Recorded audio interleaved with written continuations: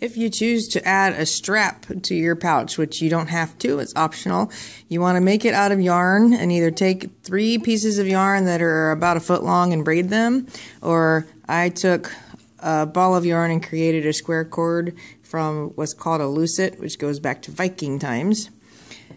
In order to sew this on, once it's made, you have to take your completed pouch, turn it inside out again, take the ends, figure out where they're going to go,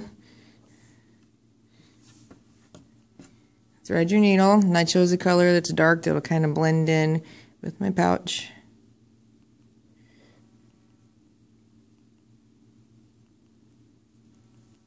And kind of like when we started sewing the pouch together, I'm going to poke through and pull and tie. Try to hold this down.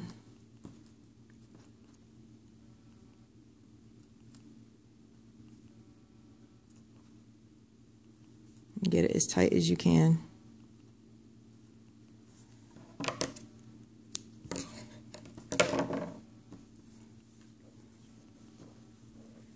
And this time, instead of a running stitch, I'm going to do a whip stitch, which with a whip stitch you're going the same direction every time. So I'm just poking up every time.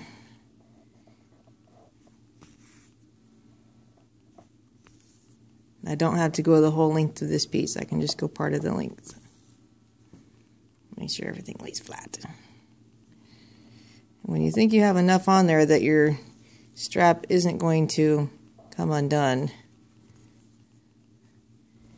then you can tie it off. You'll repeat this same thing on the other side. So then I have a cut, do the other side, turn it right side out, and then it's done.